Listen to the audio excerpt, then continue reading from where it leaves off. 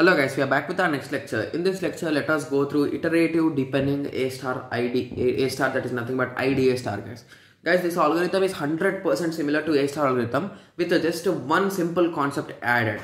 So we will be having a fixed threshold, guys, that is nothing but F bound. So once we are going through the algorithm and problem, you will be having a clear idea. Don't worry, guys. So it provides a depth first search with limited to some particular bound. Okay, so it uses the formula f of n is equals to g of n plus h of n, the same formula, guys. Please remember that's the formula for heuristic searching.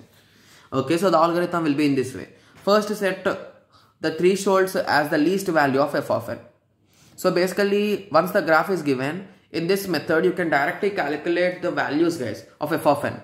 So even in the previous problem also you can do, but if it is asked for 10 marks, doing it will take almost, like in this sheet, in this definition sheet, like almost in the half page, you can complete the solution for 10 marks, guys. Will the evaluator give you 10 marks? No, absolutely.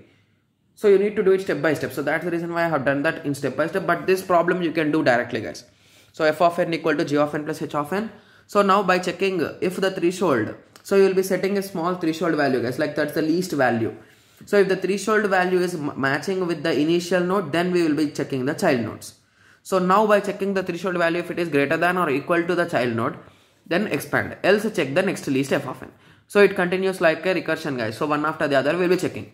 So continue till you reach the goal node. So the algorithm is pretty simple for this iterative, guys. So the last step will be, once you found it, you will be stopping. That's it. Okay. So now let us go through the advantages, disadvantages and the problem. So advantages. Finding an optimal solution and the shortest steps, guys. Please remember that. And it requires less storage. But the disadvantage is that it takes a long computation time and it's a bit costly. Fine? Okay. So let us take a small example, guys. This is the given question and this is the heuristic table. So in our previous lecture, we have solved it step by step, like A to B and A to C, A to B to D to, A to B to D and A to B to E, or A to C to F. So in that way we solve step by step, right? So you can apply this table directly on this, guys, with a simple trick. So basically at A, please close that lower part. At A, we are not having anything. So directly add 0 plus 7. Now at B, from A we traveled one distance with 3. So 1 plus 3 will be of 4 at B. And at C, 2 distance with 1, 3.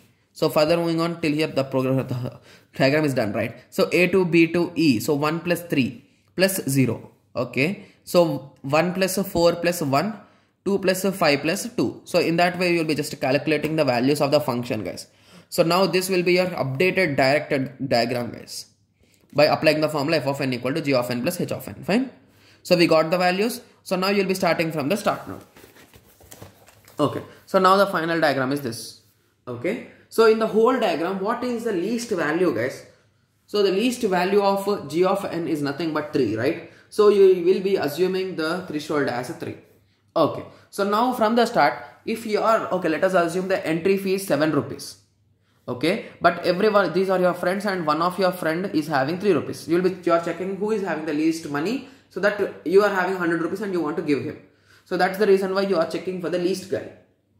Okay. So the least guy is nothing but 3.